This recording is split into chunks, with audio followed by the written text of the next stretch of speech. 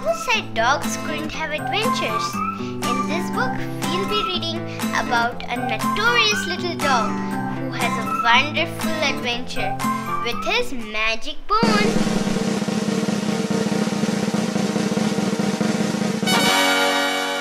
Be Careful What You Sniff For by Nancy Kralik. This book is from the Magic Bone series. In this there are 6 books. So this one is my favorite book, and it starts with a little dog called Sparky. So he's a very notorious dog.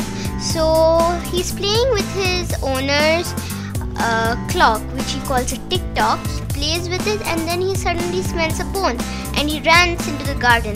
He digs up the bone and bites into it. Crunch! And then suddenly he is transported to London, and there he eats a sausage and then goes to Buckingham Palace and has so much fun. But this leads him into the hands of a dog catcher. So to know if Sparky escapes from the dog catcher, you'll have to read the book. This book also has some fun facts where they tell us a lot about London and about the Buckingham Palace and Big Ben and even the Queen's Royal Guards. So if you want to know about that too, you have to buy the book for rupees 457.